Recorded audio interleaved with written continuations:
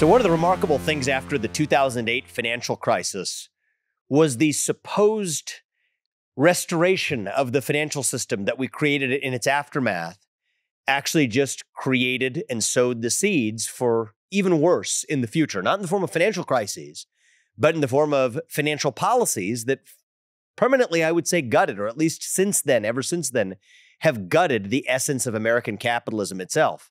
The first thing we did was we ushered in an era of easy money in this country, money raining from on high like manna from heaven from the Federal Reserve that was supposedly a short-term stopgap measure to pump liquidity into the markets on the back of the '08 crisis in the middle of that year, became QE1 and then QE2 and then Operation God knows what that actually continues year after year to create what really was a culture in this country that disincentivized work, that resulted in a maldistribution of wealth. You don't get trickle-down economics from Ronald Reagan's era when economic growth is really just driven by artificial paper being printed from the top, only planting the seeds for possibly the next financial crisis, which, as we have this conversation today, may be, in the early stages of unfolding, in part because of self-inflicted behavior from the Federal Reserve on the back of the 2008 financial crisis.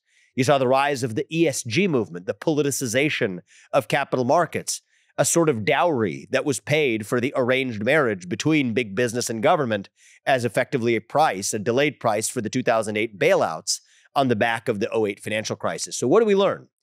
We learned that these crises are occasions to actually plant the seeds for quite possibly far more damage done over a longer period of time that follows, but as a justification for a response to that crisis. So let's learn that lesson now as we enter the modern banking instability that we appear to be entering right now. What are we going to see on the back of potential bank failures in the United States, of brokered marriages between large banks absorbing small ones? We're having this conversation right on the back of the failures of Silicon Valley Bank and Signature Bank. What I predict we're going to see is a march towards a new response, or a new opportunity, really, seized by the federal government, as they did in the back of the '08 financial crisis, to see, for example, the advent of central bank digital currencies, or CBDCs, on a retail scale, saying that these small banks couldn't be trusted. We had to intermediate the system through big banks instead. Why not use the federal government that brokers those marriages to actually get its ultimate wish list, which is control over its citizenry, in a way that ordinarily the citizenry wouldn't have stood for, but for the existence of a crisis that justified it. We learned that in 2008. I'm afraid we're learning that same lesson in the early stages of it right here in 2023.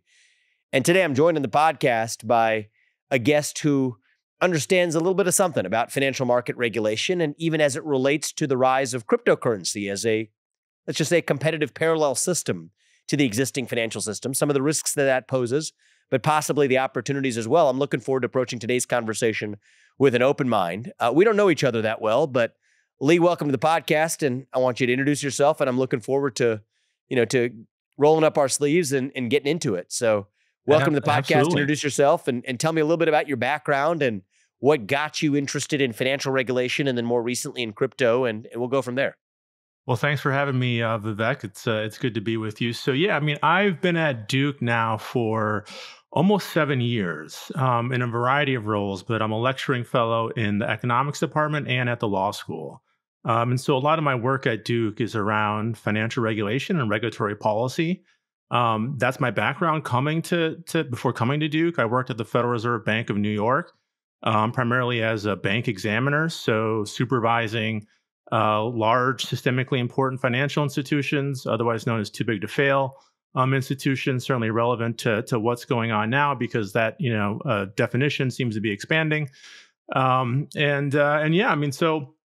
I got into cryptocurrency just as a curiosity when I was at the Federal Reserve Bank of New York. I think like a lot of people.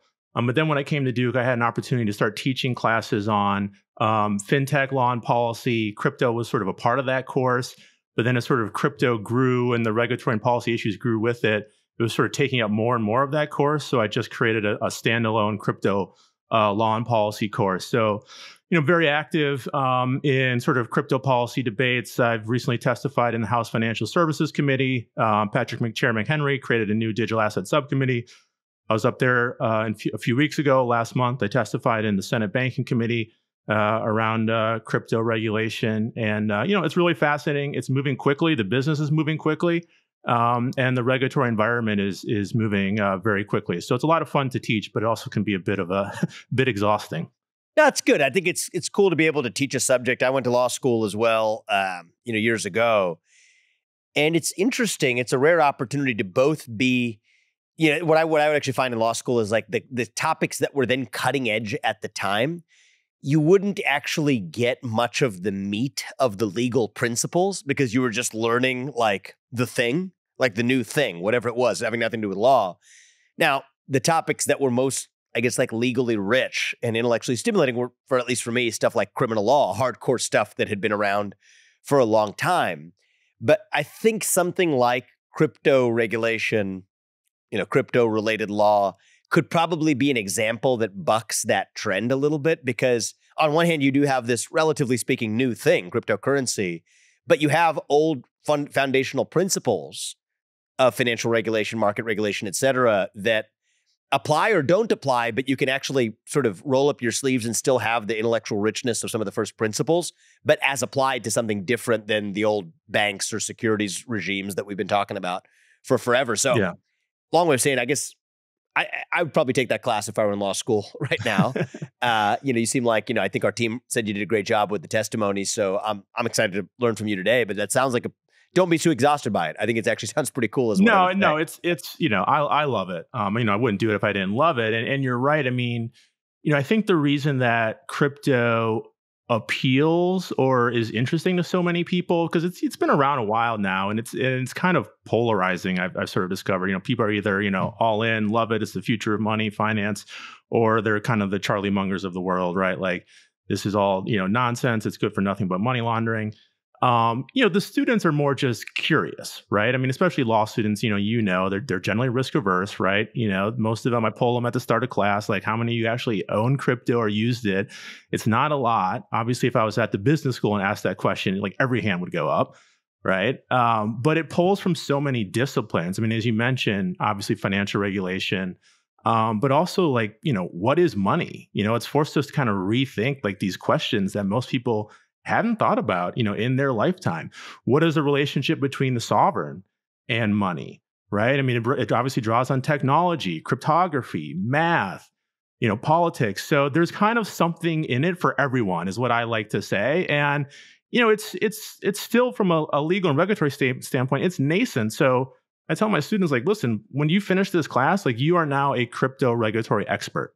Right. And there's not a lot of them out there. And you can go to your firm or wherever you go and make an immediate impact. And so I think that's what makes it so fun to teach and why students are just so into it. You've got my juices flowing. So I'm pretty pumped for this. I'm a little bit, the FOMO instincts in me are right now making me feel like we might not even have enough time here. But let's get as far as we do. This is actually going to be fun. Yeah, let's do it. So table stakes. Okay. What is a cryptocurrency? Yeah, I mean, it's obviously got currency in the name. So I think that's what kind of most people think about it.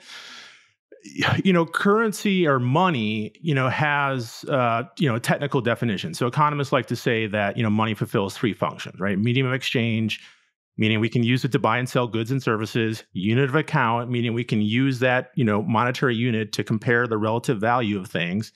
And then a store of value, meaning that you feel comfortable keeping your money, your wealth in that unit. Crypto kind of fails, really, in my opinion, on all three of those things. So we can kind of get into a conceptual conversation around like, why is crypto valuable? Why does it fail on number three? Actually, let's just press on that, for example. Why wouldn't crypto be a store of value? Well, because it's too volatile. I mean, you can keep your money there, but it's just far too volatile to be like a useful store of value. And there's no, when I talk to crypto proponents, I say like, listen, like, what is your valuation methodology, right? Like, why do you think it's, because at the end of the day, any asset is worth whatever people are willing to pay for it, right? But, professional investors have, some type of framework they use to make a determination whether or not a given asset is overvalued or undervalued.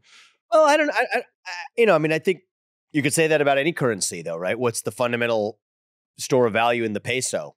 Yeah, I mean, there's a sovereign, there's a sovereign entity that stands behind it. So the reason that, the dollar is valuable and people use it, whether or not they think about it, is that they're making an implicit judgment about the United States government, and that the United States government is going to be a going concern, right? And, God willing, it will be, right? Because we got deep problems if it's not.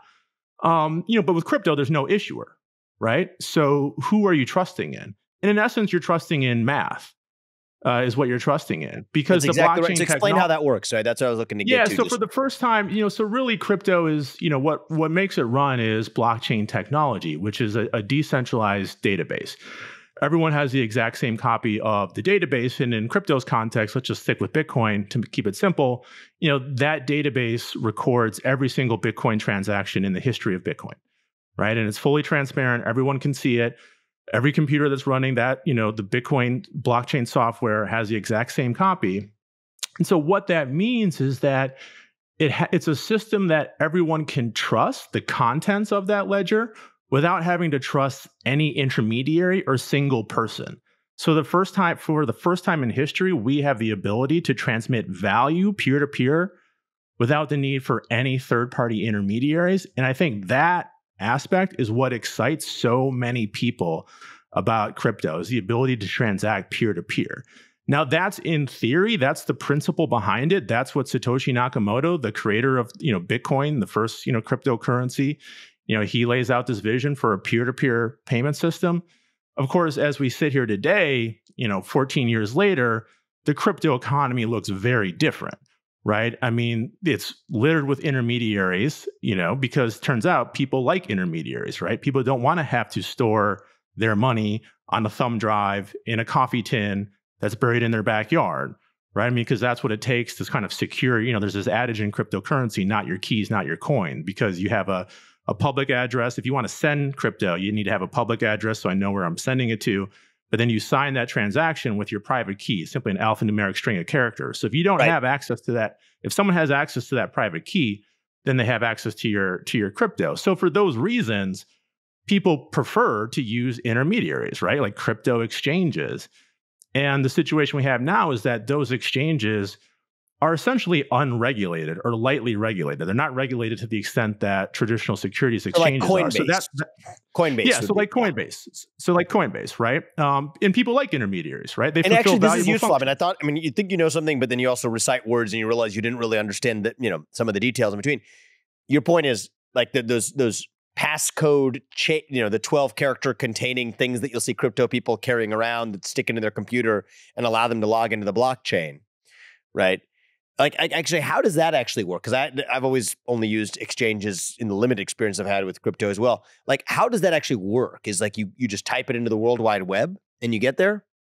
No, I mean, you have to sign your transaction. So, I mean, you basically have to, and if you're running most people aren't running like the full Bitcoin software on their computer, right? But if you were, you would have to access that and you would sort of enter in your private key directly into that, through that software interface. And I'm saying, just say you're a person who wants to buy Bitcoin, but not using an exchange or whatever, or wants to transact in Bitcoin you already have, but not use an exchange, like a Coinbase type of thing to do it.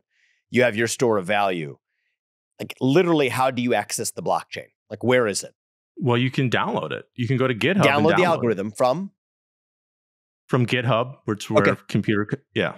And so that's what like the hardcore folk do directly. Yeah, I mean again, like the motto is like not your keys, not your coin. So like the hardcore folk are. What does that mean though? Not your keys, not your coin. Like, what does that mean?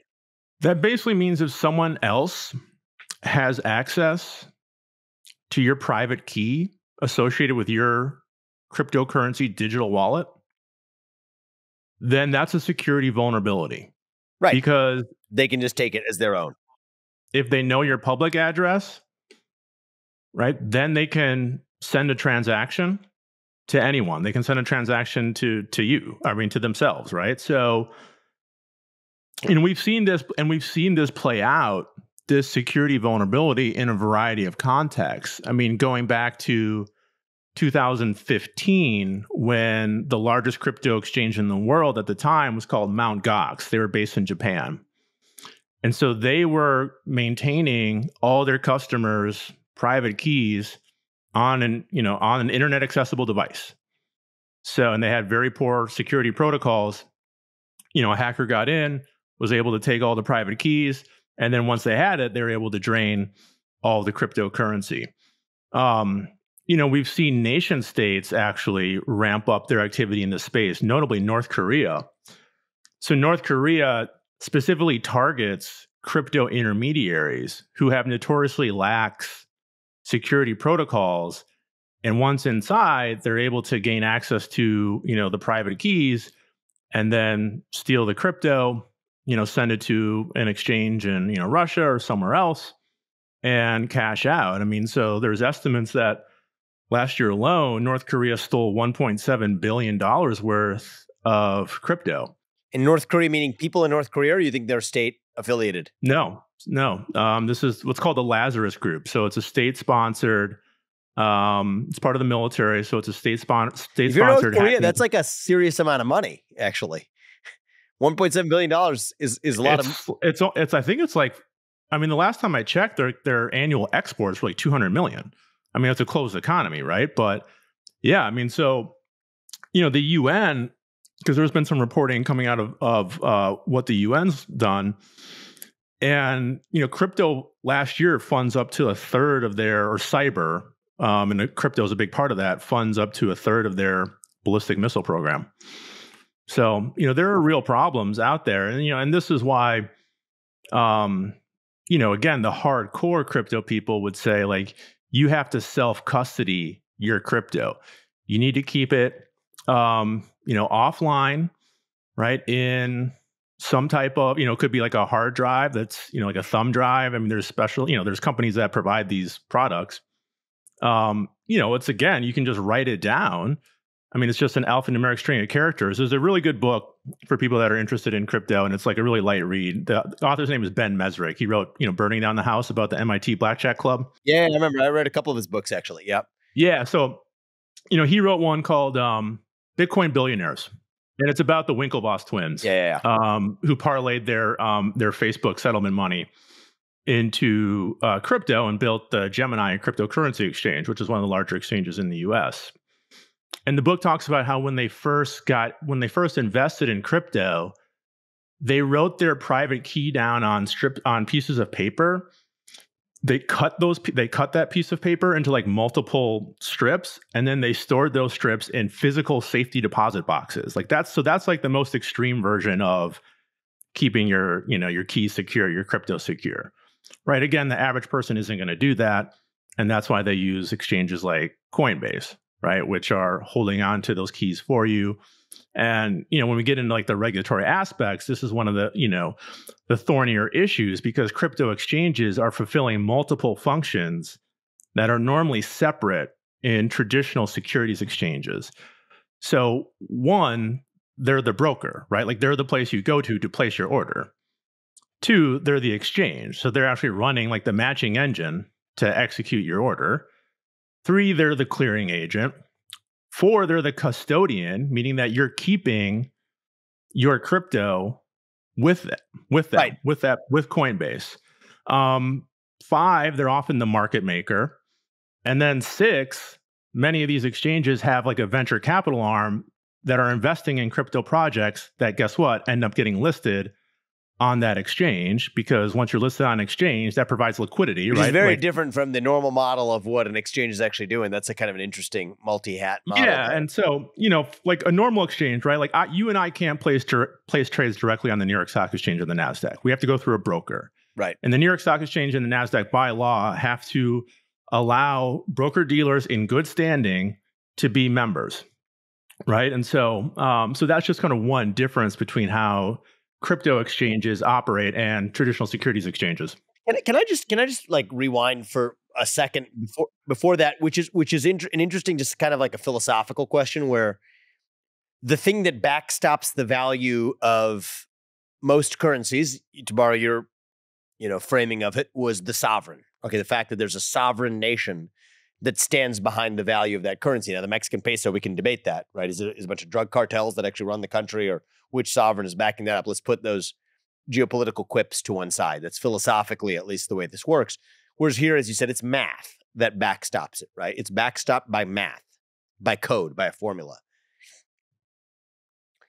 Do you think that some people would make even an argument on the theft case, right? So if it's not backstopped by a sovereign, if the U.S. doesn't, the U.S. backstops the dollar, but it's not backstopping Bitcoin or pick your other favorite cryptocurrency, is there some argument that even the property rights regime that somebody else, that the U.S. would apply to protect crypto, do you think the people who are hackers would say that it's all math? So I hacked in and got your stuff because that's the rules of this road and the rules of this terrain. It's backstopped by math itself, not by a sovereign. So the rules of the sovereign, which include those property rights, don't apply. And so by definition, it's internal to the rules of crypto to say that there can be no such thing as a data breach or theft, because data breach or theft is internal to the rules of the system. You see what I'm saying a little bit? I'm not like making some argument for crypto hackers, but no, you're very perceptive. I mean, this is this is an argument that's been going on in crypto from the very beginning. Oh, it has. Okay, so I'm not like breaking new ground here or anything. Okay, no, not at all. And there's been a number of within crypto at least high profile incidents where this has come to bear. Because there's certainly a lot of people within crypto who adopt the mantra, right? Here's another one for you: code is law. Right. People say this stuff. I don't agree with it, but I want to take it seriously, though. Yeah. So if there's a flaw in the code of an underlying blockchain or cryptocurrency, then by definition, you're not doing anything wrong if you exploit that. And sort of I think the most high profile example of this was in 2016 when there was something called the DAO, DAO. It stands for Decentralized Autonomous Organization. It ran on the Ethereum blockchain, which is the second most popular. The Ethereum blockchain is the sort of second most popular blockchain behind Bitcoin. The native cryptocurrency from the Ethereum blockchain is Ether, again, second most popular token behind Bitcoin. And what the DAO was essentially a decentralized venture capital fund,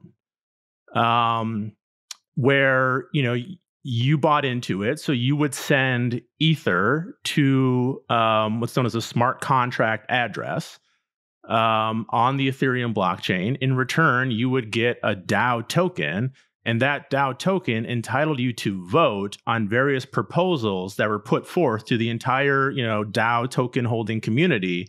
And if the community voted to fund that proposal, then they would release from the treasury Ether to the, whoever was, proposing this. And if it made money, then the proceeds would be distributed back, proportionally. So anyway, there was a flaw in the code, and someone drained all the Ether, most of the Ether that had been sent Ether is to Ethereum, the currency. Yeah, Ethereum. They drained so they stole the Ethereum cryptocurrency associated with this project. And, there was a real existential debate because, Ethereum was still in its nascent stages at that point. And so people are like, well, what do we do? And obviously folks who had money, I don't want to use the word stolen, but who had money, had money in and then it was gone, thought like, hey, like we got to do something about this.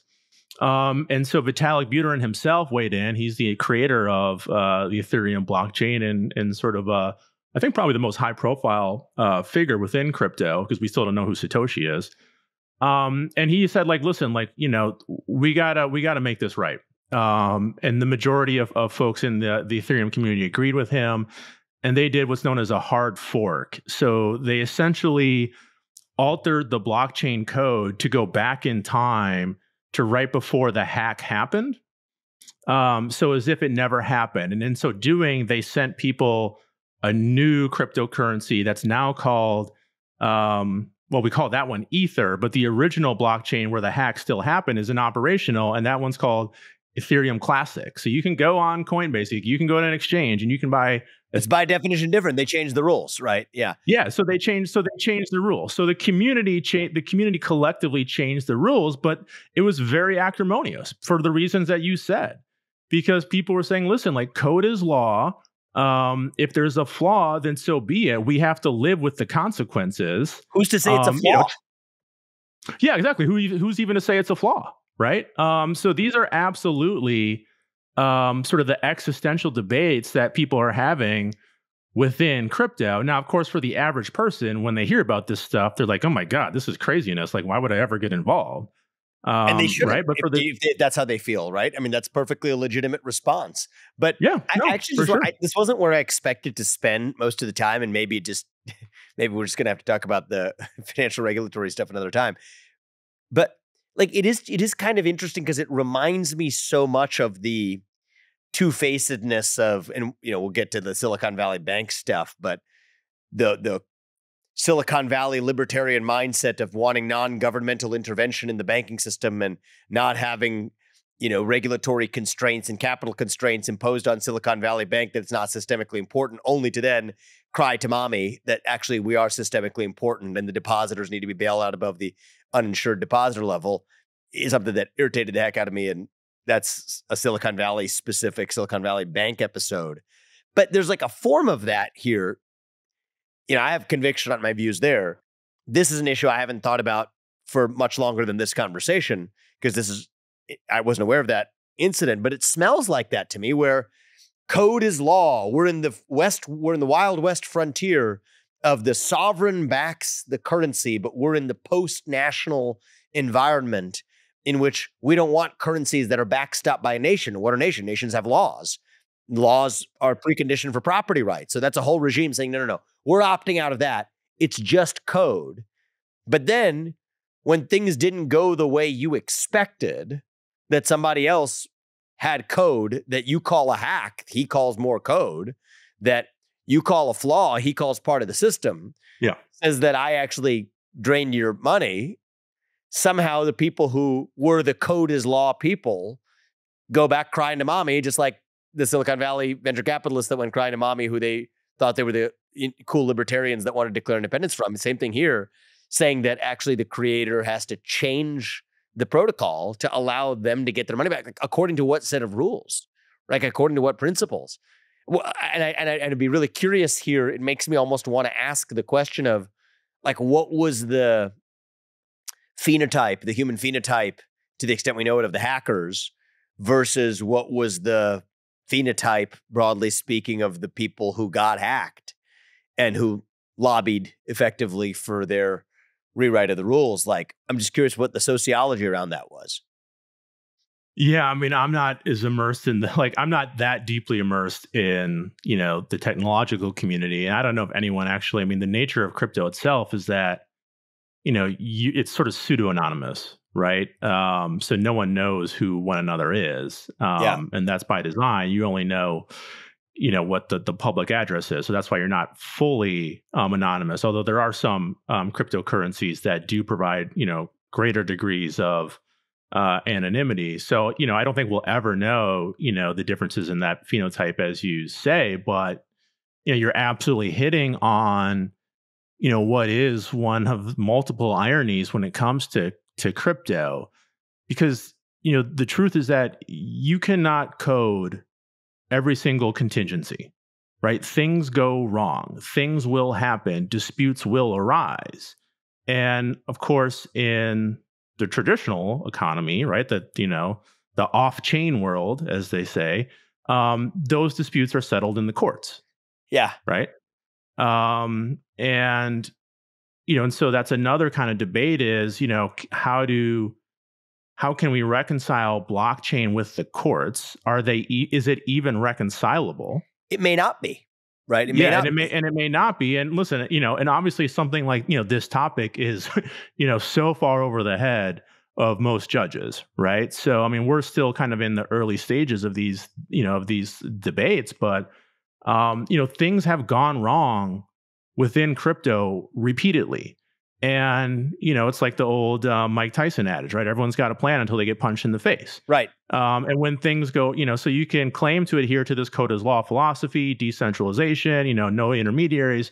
But when your money is, gone, right? Like, it's there one day and it's gone the next, and I won't use stolen. Then, but maybe it wasn't your money in this world. Like, in the world of the sovereign, it's your money. But it's like, like Max Weber had this famous sort of paradox of do people have ideas, or do the ideas pre-exist in the universe and then we just open our minds and capture them? Well, like this is like that as applied to the realm of money, right? In the sovereign world, right? People have property rights invested in money that they create. But in this other world, it seems like it was purposefully created to say that the code really is the money, if you will, and it pre-exists, and you just mine and discover it. But the fact that somebody else actually, the rules of that code itself allowed that other person to then take it from your pocket, that's part of the Wild West. Like, this is fascinating, man. I'm just talking through this, and it actually makes me think more about, you know, the case and perhaps some of the paradoxes in even the case for crypto regulation that the crypto industry, to the whatever crypto advocates or whatever, embrace. I'm sure other people who are immersed in this have thought about this more than me, but it seems like there's a basic philosophical decision to be made. Do we want this entire system? What do you call the off-chain and on-chain world, right? So do we want the on-chain world to sort of be this parallel universe where we don't apply the conventional system of sovereign applied property rights, et cetera, courts, police state, backstop to filter it? And like, is that what we want it to be? In which case the on-chain world is backstopped by the very state that recognizes the currency, also created the court system that recognizes and vests those property rights. Like the purist in me, which says it should be, if you want it to be a parallel world, guys, have at it, but stop complaining and using the court system. If you now want that to be re-regulated, what's the point of crypto? Well, and it's not only just stop complaining and don't use the court system, it's, you know, stop trying to integrate into the traditional financial system. Yeah, I mean, exactly. Right now, I mean, so that's where the lobbying is happening. Is we want, we want access. You know, the crypto saying, oh, well, you know, we want access to the banking system, right? You know, and going back to the first Bitcoin transaction, 2009, it included text to a Times of London newspaper article with the headline, "Chancellor on brink of second bailout for banks," right? So the origins of crypto are in the 2008 financial crisis, and it was created to be the antidote to that. Wait, how was that origin? Can you explain that to me? I'm not familiar with this. Yeah, so, you know, you can include in any Bitcoin transaction, you know, superfluous text. And so the Bitcoin white paper was introduced by Satoshi to an online cryptographic message board on Halloween 2008. However, the first Bitcoin transaction didn't occur until 2009. So that first transaction on the Bitcoin blockchain included a reference to a Times of London newspaper article about bank bailouts in the UK. And really, you know, it was techno-libertarians that sort of flocked to crypto initially and sustained it. Now, obviously, at this point, there are millions of people that are into crypto for, you know, thousands of different reasons, right?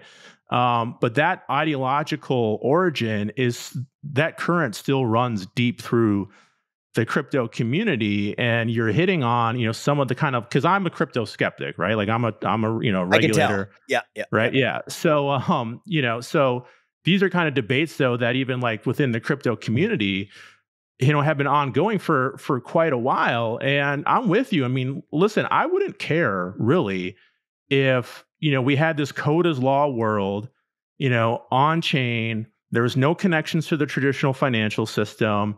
You know, let them eat themselves, right?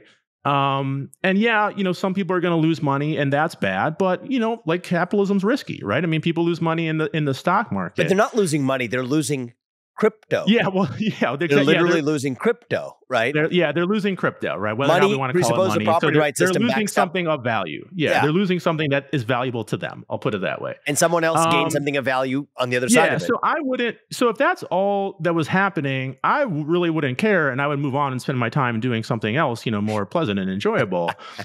The problem is that that's not the world we live in, and crypto creates pretty significant negative externalities, in my opinion.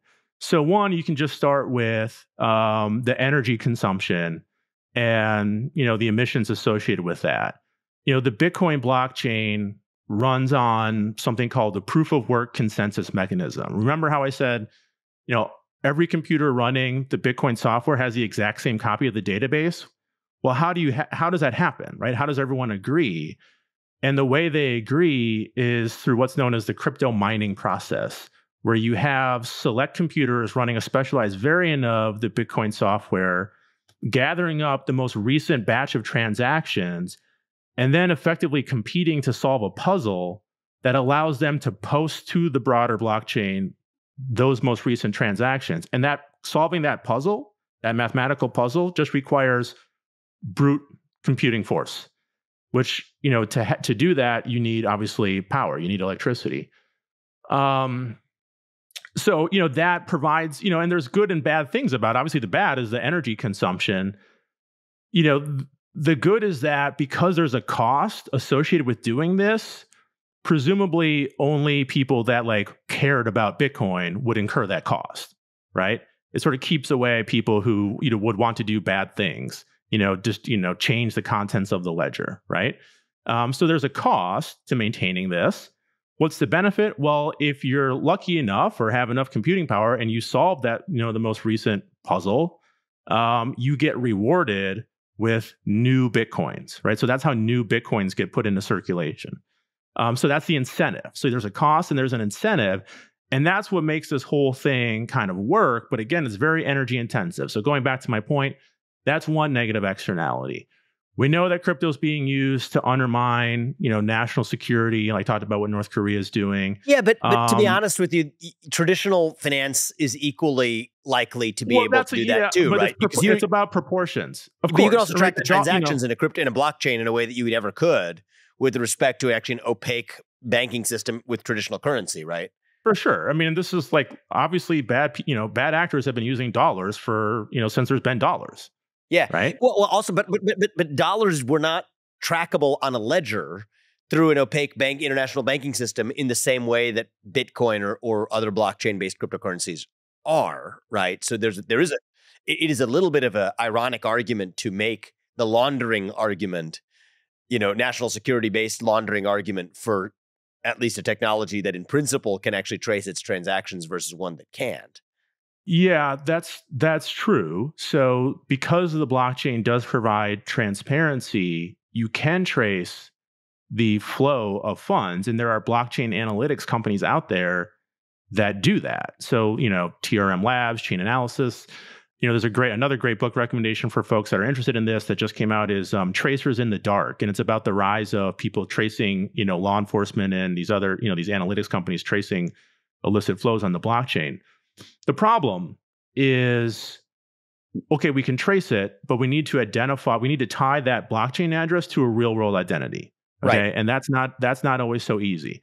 That identity, then, that person needs to be located in a jurisdiction where we can get to them. Right. And when it comes to illicit transactions in crypto, at this point, it's pretty much all roads lead to Russia because we still live in a fiat currency world. It's very hard to spend any large amount of crypto, right? You can't really, buy and sell much with it. So you need to cash out. Where do you cash out? You cash out at exchanges that are operating in jurisdictions that are hostile to American interests, notably Russia. And we've seen the Treasury Department in the last, since the invasion of Ukraine, ramp up their sanctioning Russian-based crypto exchanges. But, the issue is once you sanction one, a new one sprouts up. Right. So, yes, I kind of, when people bring up, well, blockchain actually helps law enforcement because it's transparent. My retort is, well, that's like saying we should give credit to the tobacco companies for creating Nicorette gum. Right. I mean, blockchain created the problem. It's a lot easier to move $100 million worth of crypto than it is to move $100 million worth of dollar bills. Right. And just look at ransomware. Right. Every ransomware payment, every single one is cryptocurrency, principally Bitcoin. Now, it's true, ransomware does predate crypto, but not anywhere to the scale that we're dealing with right now. It wasn't front page news. Look at the Colonial Pipeline hack. I hear you. Right? So I think we have, and I think this is useful. I'm already officially, if you're down for it, going to declare we're going to have a second conversation, on some of the specifics. But I think here to get just the philosophical foundation down, Your case for potentially a regulatory regime governing crypto is based on negative externalities, largely based on energy consumption and secondarily based on the fact that it facilitates bad action that you otherwise wouldn't have wanted. I personally think that the second of those is debatable, and we can debate that. The first of those, I think, is also this energy consumption as inherently bad is part of a broader, what I call climate cult in the country that we have to actually potentially even question the suppositions on which that whole assumption set rests, that energy utilization is at all a negative externality as long as you're paying for that energy. And I think that's a separate point that we can have.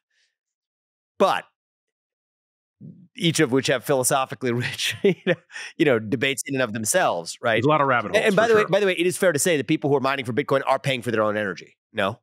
Well, in some cases, there's actually government subsidies to do this. So fine. But, so if you get the government subsidies out of it, though, that internalizing that negative externality solves that problem for you. I mean, as a justification for regulation. Like one way you could just sort of not open a whole regulatory Pandora's box would be to say, if you just internalize the costs of energy consumption to the people who are actually mining for it, that solves that problem and takes that justification for regulation off the table. Yes and no. I mean, it's energy consumption for no economic purpose. But who's to judge that, right? Because there could be an economic value to having this parallel system. I mean, there's a wide range of utilization of energy. What's to say that this is a less worthy category than the next one? It's just a casino. I mean, crypto is it's just merely speculation. Fine, but a casino literally uses energy, and we don't say the same thing for a casino, right? So I'm just literally asking the question of making that judgment. You get free drinks at the casino. You don't get free drinks in crypto. Well, which people then drink and then drive home and then crash in cars with each other, right? You could make this argument all day long. Yeah. But I would say that to the extent, you're right. To the extent you're describing it as an externality, we could internalize that externality by actually, you avoid. And I don't know. I don't know people in the crypto world. I'm not some person of the crypto world or anything, but I imagine that many of them, if they had the choice to say internalize the costs of your negative externalities by paying for your energy utilization, but we trade that off for like a regulatory regime that doesn't have to exist. I think there are some people in that world who I presume would say yes to that trade-off, and that's at least a first principles clean solution. Yeah. The other negative externality is the potential for there to be some type of like crypto caused financial crisis, right? Systemic risk. Yeah, but whatever, man. You could have that anyway, right? You could also have crypto mitigant. You could, and we have regulations. Now, obviously, we've seen with SVB, right? Like ineffective in a lot of cases, right? But or even creating the very conditions for the financial crises. We have none of that with crypto at all. And so a lot of, what I spend my time doing is saying like, listen, like keep crypto out of the traditional financial system, going back to its origins. If you want to be this, casino off to the side where tech savvy people, play, whatever, that's fine. I don't really care about that. But that's not where the industry is. The industry is give us an ETF. The industry is, we want to be regulated by the CFTC. The industry is give us a bank account. We actually want to create our own special banks, right? That's where the industry is. I love this conversation because you know what's so fascinating about this? I'm going to put a bookend on this for today, and then we're just going to pick up where we left off at some date not too distant future. If you're down for that, man, for sure. Yeah, this is fun. Is you in this conversation by airing, I would say, your skepticism of unregulated crypto, have made a stronger case to me, or have for me awakened more of a pro-classical crypto bent. Then I did a bad job. No, you did a great job. Than any crypto enthusiast who has been like spewing nonsense words at me for like the last 2 years about the future promise of the promised land of crypto, dude. It's like that did not land well with me, but understanding the cases you've made it, though you come from the other side, has actually solidified, I think, a lot of my instincts in the pure version of it. But I think here's what we might share in common. I'm going to give you a hypothesis because the last part of what you said probably aligns with what I'm about to say is I don't think the negative externality argument is actually the strong argument. And I'm going to be presumptuous here.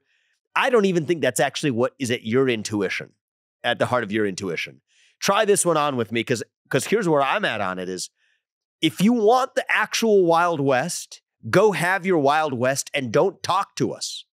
Do your little pin keys and lose your key and you forget your passcode. Tough luck. That's the game you signed up for. Somebody hacks you. By definition, it's not a hack. because it's the same system. Code is law, okay? You want to play in the code is law world, have at it. And the government, the sovereigns, they ask that in the direction of sovereigns is stay out of my hair. And the bargain's got to be yes. But the flip side is the sovereign has to have the right to say, we stay out of your hair. Don't come crying to me or to my court system or to my property rights regime funded by taxpayers through the traditional financial system. Don't come crying to me when things go wrong for you either. That works for me. And I think that that's probably the original ideologues in the crypto world, and crypto is an ideology in this purest sense of the world. I believe in allowing that to exist peacefully on its own terms. But it's the effective cronyism embedded in that to say, now we need, actually, you should regulate us so that we can have access to the traditional banking system too, that creates the hypocrisy. And I'm not playing your psychologist here, but hearing your arguments, at least that's the more persuasive strand to me. And I think, like, I could just even like watching you in this conversation, I think that's what animates you and gets you going. To me, gets me going too. But it could equally be an argument for then saying, if the direction you go is saying, okay, if that's the direction you guys want to go, then welcome to the game of being regulated. And here's what that looks like. And we'll have a separate episode on what that looks like. But to me, what I would say is don't ever cross that Rubicon. In the first place, the thing we should actually have left to one side was the idea that let the alt world be the alt world.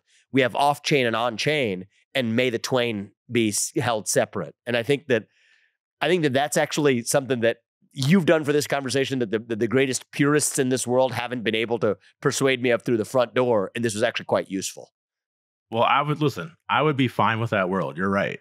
But the Rubicon was crossed a long time ago. And so the crypto industry is doing what and it is an industry, is doing what every industry that's come before them has done, which is crawl to Washington, D.C., and ask for special favors, right? They want subsidies, they want light touch regulation, and they want favorable taxation. And they're no different than anyone else, despite, the claims of their technology. I'm against cronyism in all of its forms, but I believe in the purism in being a purist on the true vision of the original vision of what crypto and the promise of the blockchain was too. This was so useful. Lee, great episode of the podcast. I have a feeling we're going to be doing this at least another time. So appreciate it, man. Awesome. Thanks for having me, Vivek. Time. Appreciate it. I'm Vivek Ramaswamy, candidate for president, and I approve this message. Paid for by Vivek 2024.